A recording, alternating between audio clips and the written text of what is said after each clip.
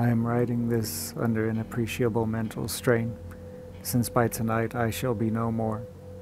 Penniless, and at the end of my supply of the drug which alone makes life endurable, I can bear the torture no longer, and shall cast myself from this garret window into the squalid street below. Do not think from my slavery to morphine that I am a weakling or a degenerate. When you have read these hastily scrawled pages, you may guess, though never fully realize, why it is that I must have forgetfulness or death. It was in one of the most open and least frequented parts of the broad Pacific that the packet of which I was supercargo fell a victim to the German sea raider. The Great War was then at its very beginning, and the ocean forces of the Hun had not completely sunk to their later degradation, so that our vessel was made a legitimate prize, whilst we of her crew were treated with all the fairness and consideration due us as naval prisoners. So liberal indeed was the discipline of our captors that 5 days after we were taken, I managed to escape alone in a small boat with water and provisions for a good length of time. When I finally found myself adrift and free, I had but little idea of my surroundings. Never a competent navigator, I could only guess vaguely by the sun and stars that I was somewhat south of the equator. Of the longitude I knew nothing, and no island or coastline was in sight. The weather kept fair, and for uncounted days I drifted aimlessly beneath the scorching sun, waiting either for some passing ship or to be cast on the shores of some habitable land. But neither ship nor land appeared, and I began to despair in my solitude upon the heaving vastness of unbroken blue. The change happened whilst I slept.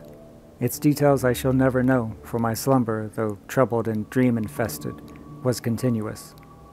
When at last I awakened, it was to discover myself half sucked into a slimy expanse of hellish black mire, which extended about me in monotonous undulations as far as I could see, and in which my boat lay grounded some distance away. Though one might well imagine that my first sensation would be of wonder at so prodigious and unexpected a transformation of scenery, I was in reality more horrified than astonished, for there was in the air and in the rotting soil a sinister quality which chilled me to the very core. The region was putrid with the carcasses of decaying fish, and of other less describable things which I saw protruding from the nasty mud of the unending plain. Perhaps I should not hope to convey in mere words the unutterable hideousness that can dwell in absolute silence and barren immensity. There was nothing within hearing and nothing in sight save a vast reach of black slime. Yet the very completeness of the stillness and the homogeneity of the landscape oppressed me with a nauseating fear. The sun was blazing down from a sky which seemed to me almost black in its cloudless cruelty, as though reflecting the inky marsh beneath my feet. As I crawled into the stranded boat, I realized that only one theory could explain my position. Through some unprecedented volcanic upheaval, a portion of the ocean floor must have been thrown to the surface, exposing regions which for innumerable millions of years had lain hidden under unfathomable watery depths. So great was the extent of the new land which had risen beneath me, that I could not detect the faintest noise of the surging ocean, strain my ears as I might. Nor were there any sea-fowl to prey upon the dead things. For several hours I sat thinking or brooding in the boat, which lay upon its side and afforded a slight shade as the sun moved across the heavens. As the day progressed, the ground lost some of its stickiness, and seemed likely to dry sufficiently for traveling purposes in a short time. That night I slept but little, and the next day I made for myself a pack containing food and water, preparatory to an overland journey in search of the vanished sea and possible rescue. On the third morning I found the soil dry enough to walk upon with ease. The odor of the fish was maddening, but I was too much concerned with graver things to mind so slight an evil, and set out boldly for an unknown goal. All day I forged steadily westward, guided by a faraway hummock which rose higher than any other elevation on the rolling desert. That night I encamped, and on the following day still traveled toward the hummock, though that object seemed scarcely nearer than when I had first espied it. By the fourth evening I attained the base of the mound, which turned out to be much higher than it had appeared from a distance, an intervening valley setting it out in sharper relief from the general surface. Too weary to ascend, I slept in the shadow of the hill. I know not why my dreams were so wild that night, but ere the waning and fantastically gibbous moon had risen far above the eastern plain, I was awake in a cold perspiration, determined to sleep no more. Such visions as I had experienced were too much for me to endure again, and in the glow of the moon I saw how unwise I had been to travel by day. Without the glare of the parching sun, my journey would cost me less energy. Indeed, I now felt quite able to perform the ascent which had deterred me at sunset. Picking up my pack, I started for the crest of the eminence.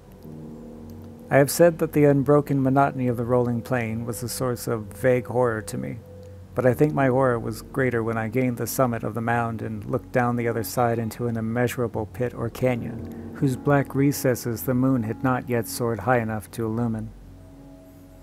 I felt myself on the edge of the world, peering over the rim into a fathomless chaos of eternal night, though my terror ran curious reminiscences of Paradise Lost and Satan's hideous climb through the unfashioned realms of darkness. As the moon climbed higher in the sky, I began to see that the slopes of the valley were not quite so perpendicular as I had imagined. Ledges and outcroppings of rock afforded fairly easy footholds for a descent, whilst after a drop of a few hundred feet, the declivity became very gradual. Urged on by an impulse which I cannot definitely analyze, I scrambled with difficulty down the rocks and stood on the gentler slope beneath, gazing into the Stygian deeps where no light had yet penetrated. All at once my attention was captured by a vast and singular object on the opposite slope, which rose steeply about 100 yards ahead of me, an object that gleamed whitely in the newly bestowed rays of the ascending moon. That it was merely a gigantic piece of stone I soon assured myself, but I was conscious of a distinct impression that its contour and position were not altogether the work of nature. A closer scrutiny filled me with sensations I cannot express, for despite its enormous magnitude and its position in an abyss which had yawned at the bottom of the sea since the world was young, I perceived beyond a doubt that the strange object was a well-shaped monolith whose massive bulk had known the workmanship and perhaps the worship of living and thinking creatures. Dazed and frightened, yet not without a certain thrill of the scientist's or archaeologist's delight, I examined my surroundings more closely.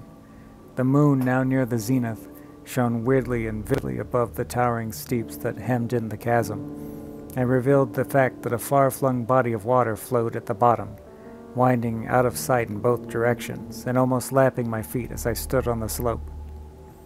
Across the chasm, the wavelets washed the base of the cyclopean monolith, on whose surface I could now trace both inscriptions and crude sculptures.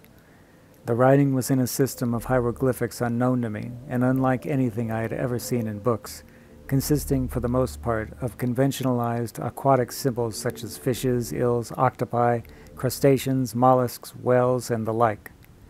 Several characters obviously represented marine things which are unknown to the modern world, but whose decomposing forms I had observed on the ocean-risen plain.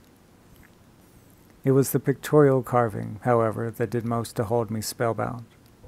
Plainly visible across the intervening water on account of their enormous size was an array of bas-reliefs whose subjects would have excited the envy of a Doré. I think that these things were supposed to depict men, at least a certain sort of men, though the creatures were shown disporting like fishes in the waters of some marine grotto, or paying homage to some monolithic shrine which appeared to be under the waves as well. Of their faces and forms I dare not speak in detail, for the mere remembrance makes me grow faint. Grotesque beyond the imagination of a Poe or a Bulwer, they were damnably human in general outline despite webbed hands and feet, shockingly wide and flabby lips, glassy bulging eyes, and other features less pleasant to recall. Curiously enough, they seemed to have been chiseled badly out of proportion with their scenic background, for one of the creatures was shown in the act of killing a whale represented as but little larger than himself. I remarked, as I say, their grotesqueness and strange size, but in a moment decided that they were merely the imaginary gods of some primitive fishing or seafaring tribe, some tribe whose last descendant had perished eras before the first ancestor of the Piltdown or Neanderthal man was born. Awestruck at this unexpected glimpse into a past beyond the conception of the most daring anthropologist, I stood musing whilst the moon cast queer reflections on the silent channel before me, And then suddenly I saw it. With only a slight churning to mark its rise to the surface, the thing slid into view above the dark waters. Vast, Polyphemus-like, and loathsome, it darted like a stupendous monster of nightmares to the monolith, about which it flung its gigantic scaly arms, the while it bowed its hideous head and gave vent to certain measured sounds. I think I went mad then. Of my frantic ascent of the slope and cliff, and of my delirious journey back to the stranded boat, I remember little. I believe I sang a great deal and laughed oddly when I was unable to sing. I have indistinct recollections of a great storm some time after I reached the boat. At any rate, I knew that I heard peals of thunder and other tones which nature utters only in her wildest moods. When I came out of the shadows, I was in a San Francisco hospital, brought thither by the captain of the American ship which had picked up my boat in mid-ocean. In my delirium I had said much, but found that my words had been given scant attention. Of any land upheaval in the Pacific my rescuers knew nothing, nor did I deem it necessary to insist upon a thing which I knew they could not believe. Once I sought out a celebrated ethnologist and amused him with peculiar questions regarding the ancient Philistine legend of Dagon, the fish god, but soon perceiving that he was hopelessly conventional, I did not press my inquiries. It is at night, especially when the moon is gibbous and waning, that I see the thing. I tried morphine, but the drug has given only transient surcease, and has drawn me into its clutches as a hopeless slave. So now I am to end it all, having written a full account for the information or the contemptuous amusement of my fellow men. Often I ask myself if it could not all have been a pure phantasm, a mere freak of fever as I lay sun-stricken and raving in the open boat after my escape from the German man-of-war. This I ask myself, but ever does there come before me a hideously vivid vision in reply. I cannot think of the deep sea without shuddering at the nameless things that may at this very moment be crawling and floundering on its slimy bed, worshipping their ancient stone idols and carving their own detestable likenesses on submarine obelisks of water-soaked granite. I dream of a day when they may rise above the billows to drag down in their reeking talons the remnants of puny war-exhausted mankind.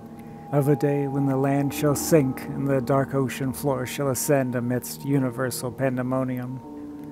The end is near. I hear a noise at the door as of some immense slippery body lumbering against it. It shall not find me. God, that hand. The window. The window.